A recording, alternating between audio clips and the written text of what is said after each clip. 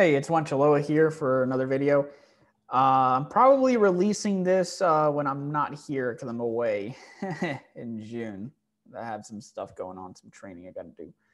Anyways, I've been meaning to actually do this, guys, is read my article, The Racist Origin of Mixed Race in Central and South America, basically in an audiobook format, but I'm going to provide some commentary too. A lot of the times, people think that what we're saying, we're just pulling straight out of our butt. And it's not. Like, I got this article published, but I have scholarly sources cited, which I'll mention there at the end, to everything that I'm saying. Basically, I read I think 3 or 4 books to synthesize this one article. It took a lot of time. So without further ado, I'm just going to go ahead and narrate it for you guys. So, The Racist Origin of Mixed Race in Central and South America. All right. Many of my fellow Native Americans from south of the U.S. border suffer from an identity crisis when I reveal the truth of their race. Many Hispanics and Latinx, I say Latinx to make fun of it, I know it's Latinx, are Native American. This has been acknowledged by past historical figures. Take note of Thomas Jefferson's letter to Alexander von Humboldt in April 1811 regarding Mexicans. All former Spanish colonies are now in insurrection. What kind of government will they establish? Have they mind enough to place their domesticated Indians on a footing with the whites? History of Mexico, page 23. This is a speech to Congress on January 4th, 1848 by Senator John C. Calhoun, opposing the All-Mexico Plan following the Mexican-American War. To incorporate Mexico would be the very first instance of the kind of incorporating an Indian race, for more than half of the Mexicans are Indians and the other is composed chiefly of mixed tribes. I protest against such a union as that. Ours, sir, is the government of a white race. And then a statement from U.S. diplomat Wadey Thompson Jr. in 1836. The Indian race of Mexico must recede before us is quite certain as that is the destiny of our own Indians. That's from the Indigenous Peoples' History of the United States, page 117. So what's interesting is that I would say 150 years ago, or a little, definitely 200 years ago, the subject or debate whether Mexicans or Central and South Americans or any of these people south of the border are Native American, that was not a debate. That was a fact. That was known. That wasn't, there's no brought up of, oh, we're mestizo, you're mixed, you're not 100, you're Hispanic, Latino. None of this stuff existed back then. Well, I mean, like Hispanic, well, not Hispanic, but Latino did, because there was a French, I think noble or French philosopher that coined the term to try to get indigenous people to subscribe to that notion to basically unite with France. That's back when they sent Maximilian down here to be a French emperor in Mexico. That's where the word originates from. I need to brush up more on that history. It's been a while since I read it, but that's where the origin comes from. It's not something that indigenous peoples created or that Mexicans created themselves. It came from Europe. But this whole debate that we've been doing on the podcast was never a thing back in the day. So we'll continue. The subject of racial identity shocks people of Native American descent from south of the U.S. border. Many vehemently argue, others embrace it, and almost all yearn to know more. A common protest is the fact that we are mixture, mestizo, or that some of us has very little native DNA. However, the concept of being mixed is a foreign European one that stems from the racist Spanish caste system. It was not self-imposed by our native ancestors. This was implemented not only in Mexico, but in other Central and South American countries during colonial times. Despite dismantling the native empires of Mexico, the Spanish were still vastly outnumbered by the native population. And here's a map showing just in Mexico of all these tribes. And there's mine, the Guachichil. Anyways, because of the shortage of white Spanish women, Spanish men initially reproduced with natives and later blacks. This produced mixed children. The Spanish fathers in these relationships faced a choice regarding the future treatment and status of their offspring. If the Spaniard accepted the child as legitimate, the child would be considered white despite the biracial appearance and would hold the status of a white person. In effect, the child would become part of the Creole elite. At the beginning of colonialism, this term embodied white people that were born in the Indies. It later evolved to mean a white person with little native DNA. Ultimately, accepting legitimate mixed children bolstered the ranks of the white class, which benefited them more as more people were needed to govern the land.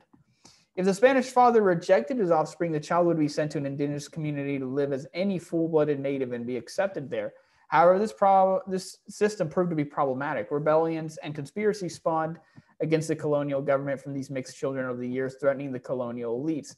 Due to this, in the 1570s to 1540s to 1570s, the Spanish created the label of mestizo, or mixed, which became synonymous with being illegitimate. Mestizos were unequal to white people and not to be trusted fully in the colonies. One thing I want to throw out there also is mestizo literally means half-breed, like a horse, like an animal, you know, so to be wanting to call yourself a half-breed is not good. There's two other words for mix in Spanish. I don't see why people never use them. It's called mixto or mezclado, but yet everyone subscribes to being called half-breed, and they subscribe to half-breedery. It makes no sense. And no, I'm not pulling that out my ass, but I mean, that does come from translators who've used those online, but I've used official translators for Mexico that grew up there, that were educated there, and they say the same thing. Mestizo means half-breed. That is the translation for it. The mestizo label had roots on the Iberian Peninsula with the concept known as limpieza de sangre. The Spanish desire to eradicate the Moors and stop the spread of Judaism in the 15th and 16th centuries. In contrast, society's classes were racial in the colonies. In Spain, they were delinated by religion. The further one's ancestral lineage from Muslim or Jew, the better. This limpieza de sangre concept provided the caste template for hybridity in the colonies regarding race. That's Vinson on page 43. This is from the book Before Mestizaje.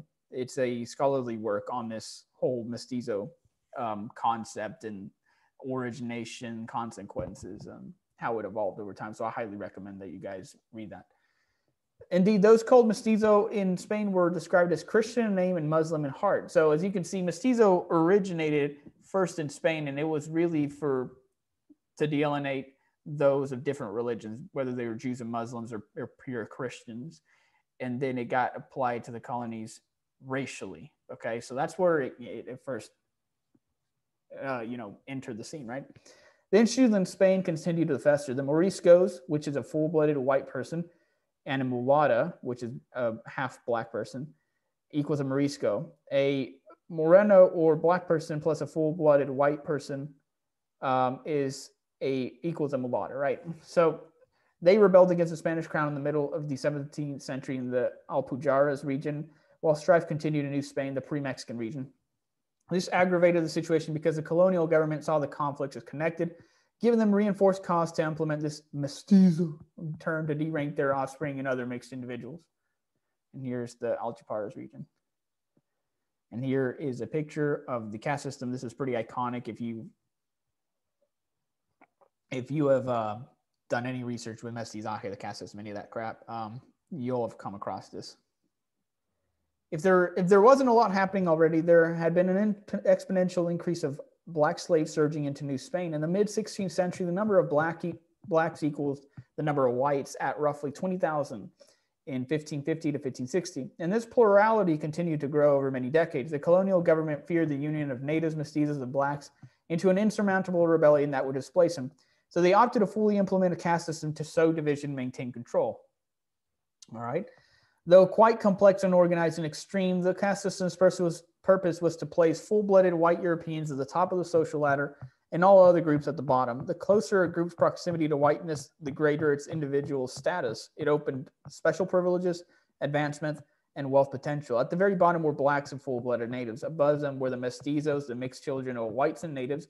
Above them were the castizos, the progeny of a mestizo and a white person. It went on and on with many combinations possible. This created a split between the groups and the beginning of a racist framework that affects Mexican society to this day. Currently, indigenous groups in Mexico are discriminated against by white Europeans and mestizo populations. The Spaniards created a self-sustaining system for their continuous racial dominance that has far outlived their rule. Mixed natives subjugate full-blooded natives doing much of the dirty work for majority white elites. There are also more subtle forms of racism, with many actors, TV anchors, etc., being predominantly European and commercials favoring European descendants. A deviation from this norm is not well received.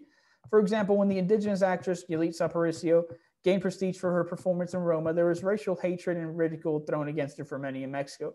Those of European descent spewed hate, but so did the mestizos, which is very puzzling as a significant percentage of their genetic makeup is indigenous. Colonial brainwashing and divisions have produced a desire for whiteness and a disdain for the indigenous, a subtle form of self-hatred for mestizos. While this has undoubtedly lost power compared to 100 years ago, the remnants are still significant today and continue to impact society. So here is a Univision, co-anchor Borja Voces. So yeah, this guy looks straight up white Spanish. And here's the elites Aparicio, right? And this is a quote from Vinson 3. Continuous infusions of whiteness could fully cleanse Indios into whites in as little as 3 generations, page 48. A new and better day was on the horizon for Mexico through racial mixture. The qualities of the scorned populations, natives and blacks, were not only salvageable, but potentially positive contributors to nationhood, page 31. The fact of the matter is that the illusion of being different due to mixed blood is a racist European concept that was meant to manipulate descendants of native blood. The state was deliberate in this machination, retaining small enclaves of these fully blooded populations as living relics, especially blacks and Native Americans, conveniently served the state's purpose of validating the merits of mixture, especially as long as these groups remain in poverty. The state could then use them to juxtapose what were supposedly prototypical black and native lifestyles against those of the racially mixed mainstream, page 37 for Vinson 3. In Mexico, the word Indio, Indian, is considered an insult. Cardinal Paul is derogatory as well. Cactus nose or having a cactus nose, along with being prieto, which means dark skin. Conversely, having lighter skin is exalted and admired. This attitude also stems from Jose Vasconcelos' book of La Raza Cósmica, which views whiteness as a quality Mexicans must fuse into by marrying lighter and diluting, mixing, and rejecting native roots. Only through these infusions of whiteness could the seemingly inferior races advance. As rector of the National University and Minister of Education from 1921 to 1924, it is not a stretch by any means to say that Vasconcelos' philosophy had societal impacts, even if his name is not recognizable to the average Mexican. These are his most anti-Indian and anti-black quotes from La Raza Cósmica. He also acknowledges how the white race is superior, and he himself was white, a son of European parents. All right, so a couple quotes from this guy. A religion such as Christianity made the American Indians advance in a few centuries from cannibalism to a relative degree of civilization, page 5. The stain from the spilled blood still remains. It is an accursed stain that the centuries have not erased, but which the common danger must annul. There is no other recourse. Even the pure Indians are Hispanized. They are Latinized, just as that environment itself is Latinized. Say what one may, the red men, the illustrious land from whom the Indians derive, went to sleep millions of years ago, never to awaken. Page 16. The Indian has no other door to the future but the door of modern culture, nor any other road but the road already cleared by Latin civilization. Page 16. Depths contained in the people of the red man who knew so much so many thousand years ago and now seems to have forgotten everything. Page 21. Latin America owes what it is to the white European, and it is not going to deny him. However, we accept the superior ideals of the whites, but not their arrogance. Page 25. Perhaps the traits of the white race will predominate among the characteristics of the fifth race, but such a supremacy must be a result of the free choice of personal taste. Page 25. The lower types of the species will be absorbed by the superior type. In this manner, for example, the black could be redeemed, and step by step, by voluntary extinction, the uglier stocks will give way to the more handsome. Inferior races, upon being educated, would become less prolific, and the better specimens would go on, ascending a scale of ethnic improvement whose maximum type is not precisely the white, but that new race to which the white himself will aspire with the object of conquering the synthesis. The Indian, by grafting onto the related race, would take the jump of millions of years that separate Atlantis from our times. In a few decades of aesthetic eugenics, the black may disappear, together with the types that a free instinct of beauty may go on signaling as fundamentally recessive and undiscerning for that reason of perpetuation. Vasconcelos, page 32. So this guy, disgusting racist thinking, the black will disappear through this like new mixture, this cosmic race. And obviously he's saying the white people are basically going to conquer the synthesis. They are going to be the predominant product of this. Well, you know, I guess with some extra from the other races, of course, but the white is the most superior one. And this is just really disgusting racist thinking. And then he was the national rector, what was he? Minister of Education, right? Rector of the National University. So this affects everything. This affects the schooling in Mexico, right? And this guy's ideas were not just popular in Mexico. They were widespread in all these other Latin American countries, the Central and South American countries. So this has a big impact. This was almost 100 years ago when he was Minister of Education. This has a huge impact. And before that, you had the caste system and all those centuries of hating to be indigenous because it was the lowest caste. So, you know, all that piles up. You know, that affects society, that affects people's minds, that affects generations, and that gets passed down. So that's what I'm pointing out in this article, and that's why I encourage you guys to read Before Mestizaje by Vinson III, and please read La Raza Cósmica by Jose Vasconcelos, because you'll be able to see these quotes that I mentioned. Like, there is a lot of racist, like pseudo-sciencey BS in there, right? So, and I'm just trying to expose this and to show you guys, this is where this is where we both, me and Marcus, pull our stuff from, our facts from, is these sources, because it's all there. It's not hiding. It's not something that we're making up. We're not a bunch of Alex Jones style conspiracy theorists. This is shit's fucking right there. It's written out in front of you. This was deliberate. It was deliberate. Taken at face value, the cosmic race might appear to be a positive work that is accepting of racial mixture and unions of love. Still, its roots are in the desire to dilute the Indian and Black out of existence. That only through becoming whiter would a proper new race be born in Mexico, worthy of pride and admiration. The cosmic race's main underlying thesis is that any race besides the white one is not worthy enough on its own. Therefore, a mix is necessary to salvage any redeeming qualities. Vasconcelos does say that the white race is not the new master race, and that the days of the pure whites are numbered, but he views them as inherently superior. He shows disdain for natives and blacks. For these reasons, his work is flawed and negative. These racist notions are hundreds of years of psychological conditioning to hate oneself, turn against one's roots, and to surrender to colonialism as a conquered and defeated people. Fortunately, this system of thought is only a paper tiger. If the mestizo populations of Central and South America united racially as Native Americans, caste divisions could finally be eliminated. The system could then be replaced for an authentic version of the current countries with pride in their ancestral indigenous ties. To this end, I say, I am indio, soy prieto, tengo la cara de nopal. I embrace these terms proudly, and I don't fidget being called this, nor do I care, quite frankly. I'm at peace with who I am. I do not hate the color of my skin or my ancestors or my Native American facial features. I do not buy into white supremacy. I urge you to break free from the Spanish caste system's remnants, from Vasconcelos and others like him, to embrace your native side, if applicable. The goal should also be to stop the discrimination of indigenous groups in Mexico and other countries that retain their tribal identities. Because there's various sovereign indigenous nation states within these countries. They are lucky that the Spaniards did not destroy this as well. Having mixed blood does not invalidate a person from identifying with one race, such as Native American, American Indian.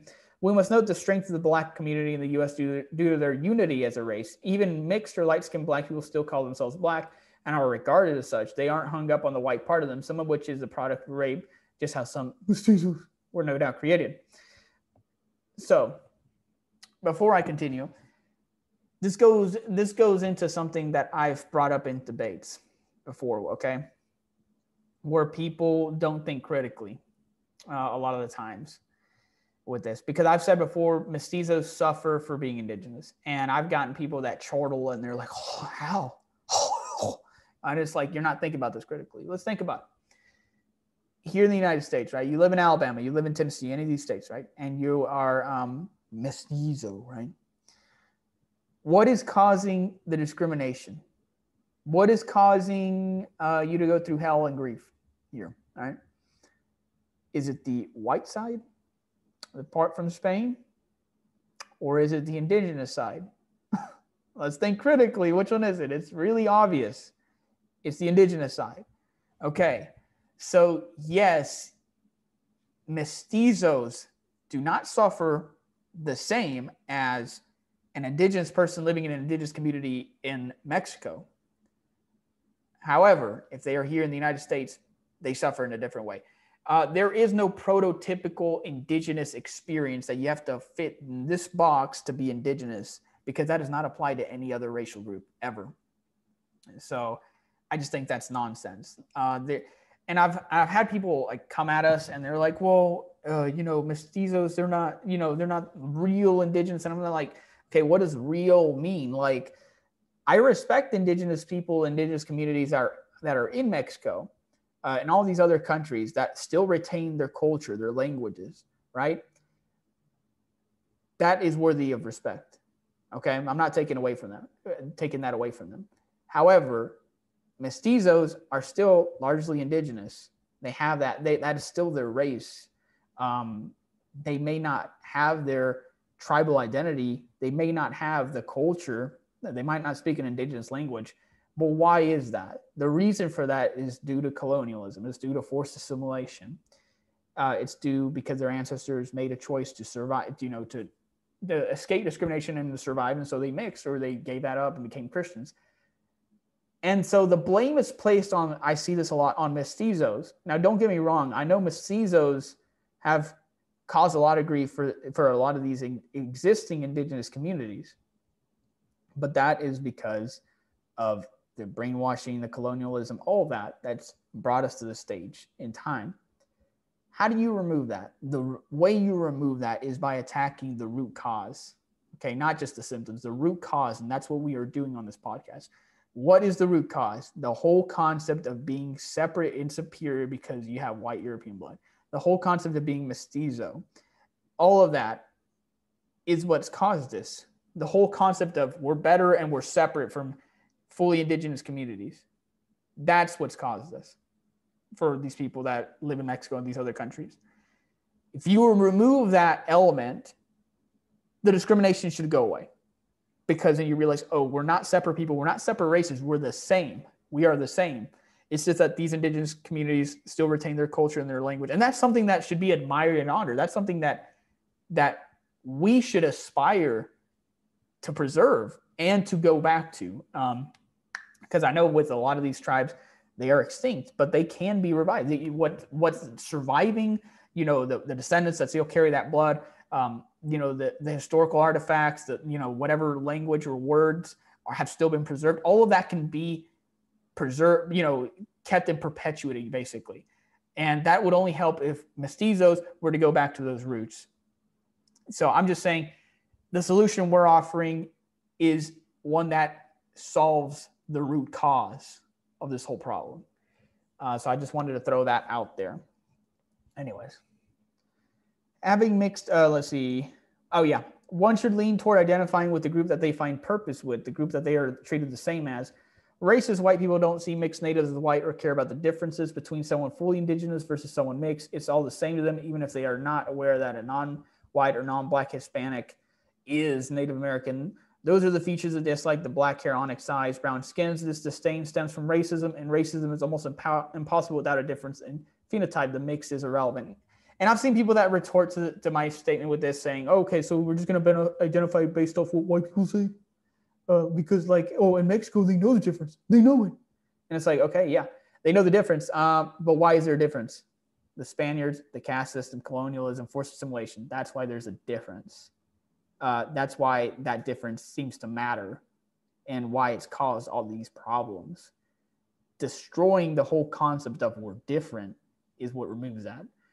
I mean, like I said, I admire the black community in the United States because you have a lot of mixed black people like Barack Obama, like Alicia Keys, like Meghan Markle, and they are all thought of as black. They all work together to get their rights, the civil rights, maybe all that. It's a community that works together. They are very racially unified as a people for being black. Doesn't matter. They're not 100% black. They're only 50% black. And see, I think that's something we can take lessons from, especially for all of us indigenous people here in the United States that suffer a whole lot more because of racism, right? Because of the institutions that are sometimes geared against us, and especially those involving citizenship and immigration.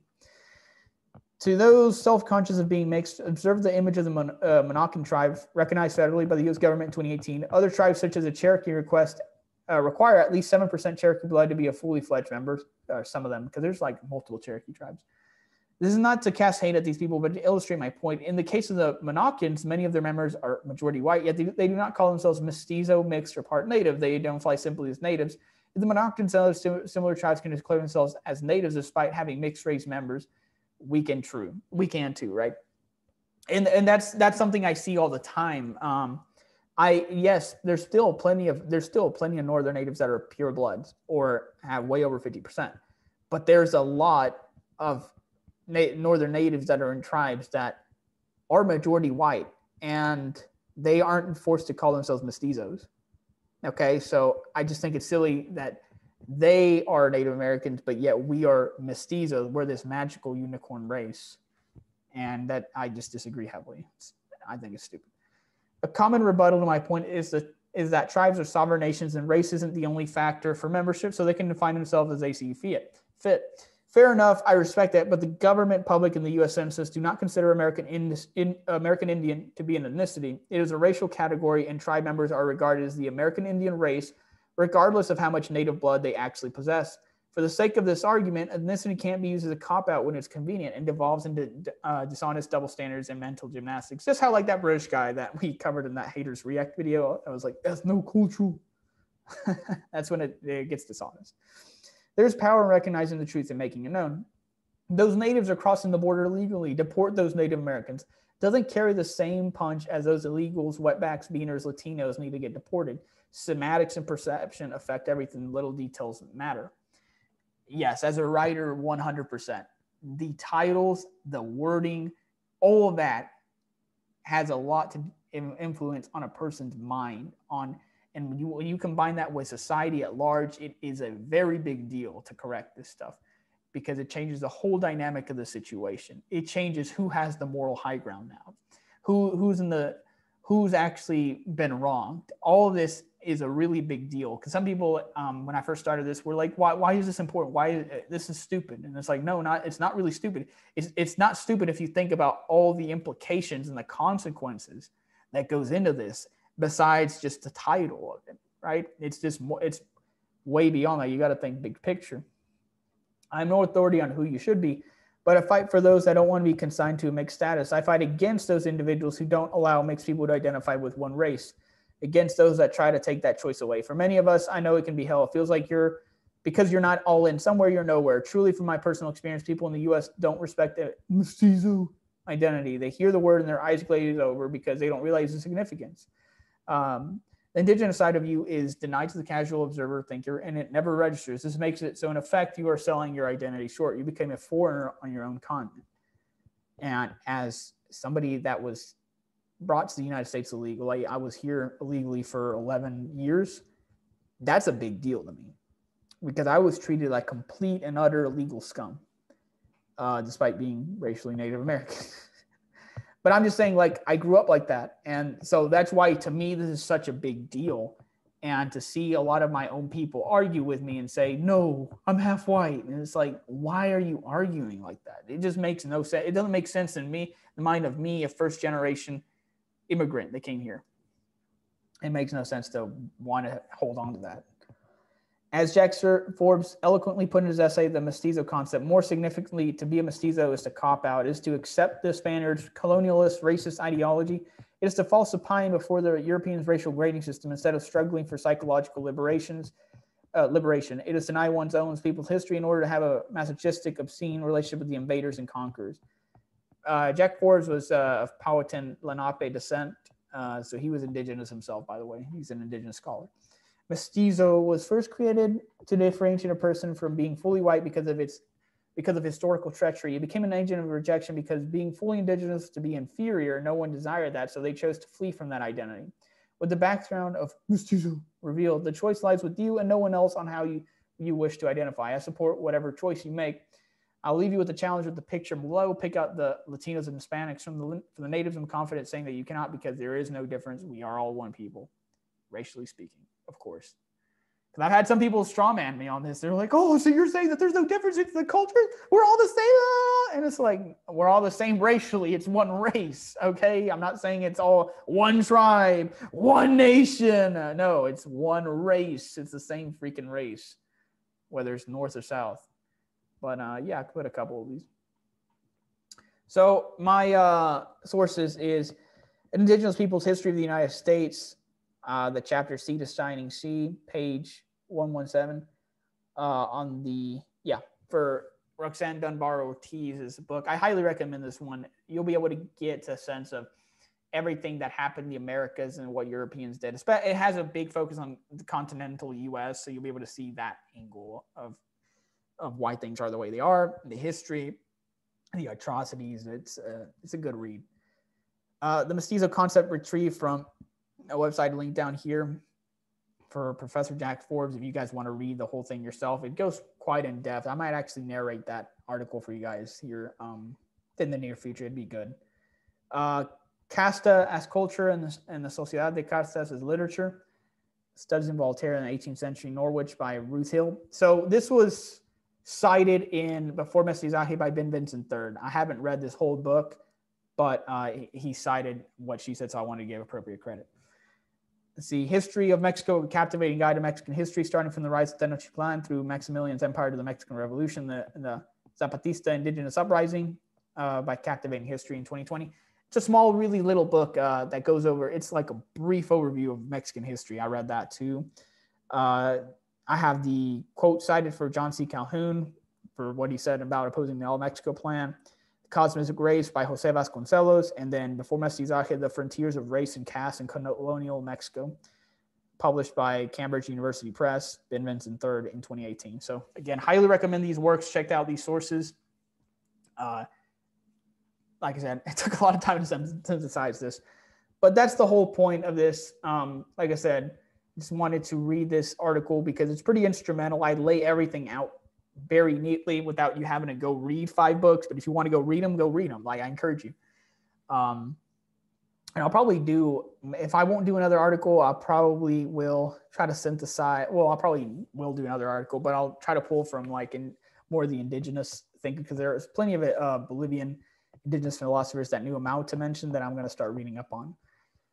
But yeah, again, just to reiterate, Mestizaje, pure invention, pure fabrication by the Spaniards. It was deliberate. It was state organized in the purpose of what that was going to be. It's there. It's not conspiracy theory. It's literally there. And again, the purpose of this podcast is to attack the root cause, to remove that root cause, and then that will have the effect of removing any discrimination that exists against indigenous peoples in these Central and South American countries. And of course, having mestizos finally go back to those roots, including those that are in those Central and South American countries, so they can finally wake up and reject colonialism, and for those living in the United States to, to stop being called foreigners on their own continent like Hispanic. Makes no sense. But anyways, hope you guys enjoyed the video. I will see you in the next one. I might not respond to a lot of the comments because, like I said, I'll be away for training for 2 weeks. So I will see you guys when I see you guys. For the haters, you might have to wait. Anyways, peace.